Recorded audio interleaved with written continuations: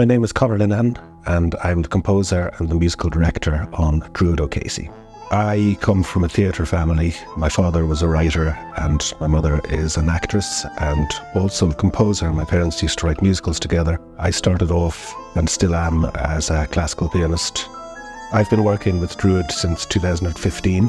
I met Gary and I said to her, there's one thing you should know before we start this. I said, I work very late and I work very fast. And she said, great, that's exactly what I do too. And so it proved. As a composer, I have different roles depending on the nature of the production. That could go from writing just some music between scenes to underscoring the entire production, depending on the needs and the style of the production. That can evolve during rehearsals as well. It's not necessarily set in stone.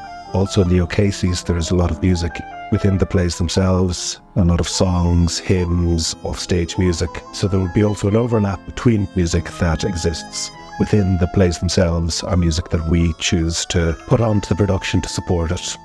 So the difference in composing for a project of this scale is that there are 3 plays and each one needs to have a different musical voice to reflect the different styles, and they do have different styles, all 3 of these plays. So while doing that, we're aiming for some sort of thematic unity so people will recognise that the music is the same music, although it may sound different. So we might use strings or brass for one piece, woodwind for another. And one of the really challenging things is to live on your nerves, and if something isn't working, to be able to change it very quickly, to absolutely be prepared to ditch everything you've done and prepared and start all over again, because this is how it works. It is slightly nerve shredding, but if you have strong nerves, it's kind of fun as well.